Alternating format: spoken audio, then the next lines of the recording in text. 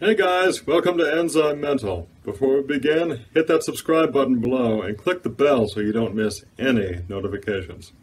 And today I'm going to detail how excessive consumption of sugar and refined carbs greatly impairs the body's absorption of vitamin C.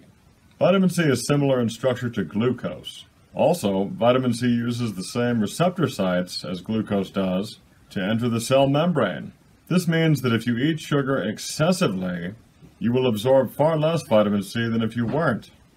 Both glucose and vitamin C depend on insulin from the pancreas to enter the cell, but glucose has a much greater affinity for the insulin receptor than vitamin C does, so the more circulating blood sugar there is, the less vitamin C will enter the cell, and this deficit hinders the immune response. When our white blood cells encounter invading bacteria and viruses, they need to ingest these invaders to neutralize them.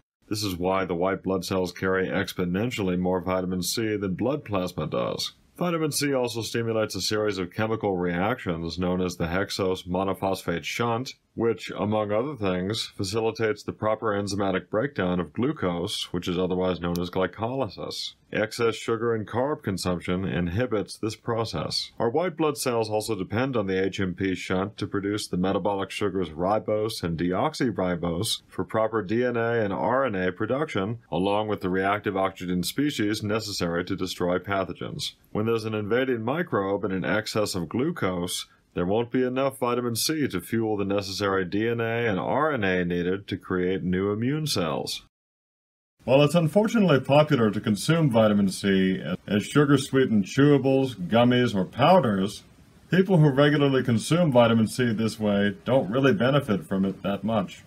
In fact, what the attractive marketing of these sugar-sweetened vitamin C preparations don't tell you is that if you take their products regularly, you'll need even more vitamin C to neutralize the oxidation you're getting from the sugar. Also, remember that the one place in the body that stores vitamin C is the adrenal glands, and heavy sugar consumption is already a well-known stressor that can rapidly deplete your already overworked adrenals. Vitamin C is critical for normal production of the stress hormone cortisol, which helps to stabilize blood sugar during stressful situations. So if you're taking vitamin C regularly, one nearly immediate benefit is that vitamin C will decrease the confusion, irritability, dizziness, anxiety, and sugar cravings that typically signify low blood sugar. Also, regular intake of vitamin C improves the body's ability to utilize stored fat as fuel.